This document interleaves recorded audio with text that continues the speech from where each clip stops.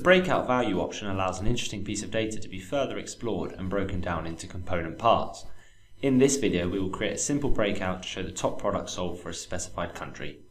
This grid contains the reseller sales amount at country level for the years 2014 to 2015, broken down by quarter. To add our breakout, we right-click on a piece of data in the grid, go to the XLCubed menu and then select Breakout Value. This presents the breakout dialog box, so let's fill it out. We'll place the grid in cell P8 to the right of our grid. This way, if we drill into the grid and it extends further down, it won't overwrite our breakout. We'll pick the product hierarchy.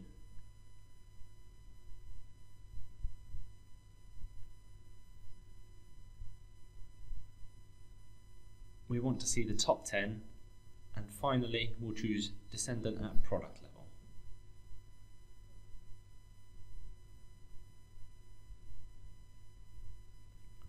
There is a selection here for tracking the active cell. You'll see what this does once we insert the grid. So let's click OK.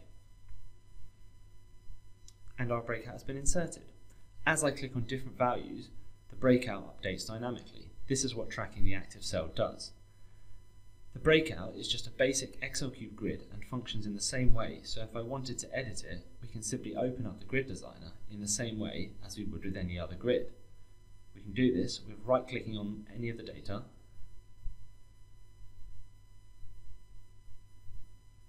going to the XLCubed menu and clicking Design Grid.